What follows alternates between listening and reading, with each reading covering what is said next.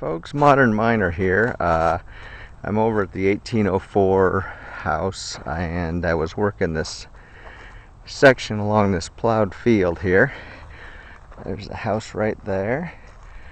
And anyways, I got a signal, and I dug what I thought was a wheat penny, but it's not a wheat penny. I got no clue what it is actually, but hoping somebody can ID it later. But it's well worn, but I believe it's a very old coin. I'm not sure. Hopefully, yeah, there should be enough detail on it to ID it, but looks like about the size of a penny.